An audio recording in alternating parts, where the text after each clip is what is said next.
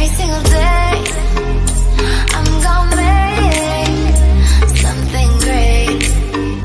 That's my way.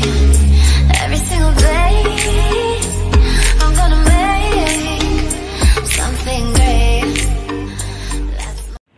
Hi guys! Welcome back to my channel, Mayward and Showbiz Life Mania.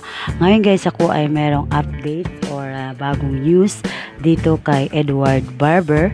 Sa isang interview guys ay inamin na mismo ni Edward Barber na dati pala guys ay isa siyang seloso. So hindi lang pala kay Maymay Entrata siya nagsiselos, pati din pala sa kanyang mga kaibigan, sa kanyang pamilya, at talagang napakasiloso nitong si Edward. Pero ngayon guys, mula nung nakilala niya si Maymay Entrata, medyo nakontrol na niya ang kanyang pagkasiloso. Ngayon guys, alam naman niya na itong si Maymay ay talaga naman ay para lang sa kanya. Kaya naman medyo kontrolado na ngayon ang pagkasiloso ni Mr. Edward Barber.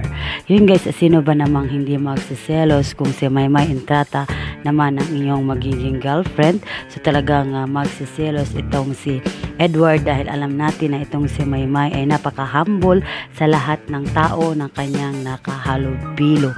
Kaya naman itong si Edward ay todo timpi o todo insecure sa mga taong gustong maging ka-love team itong si Maymay Entrata.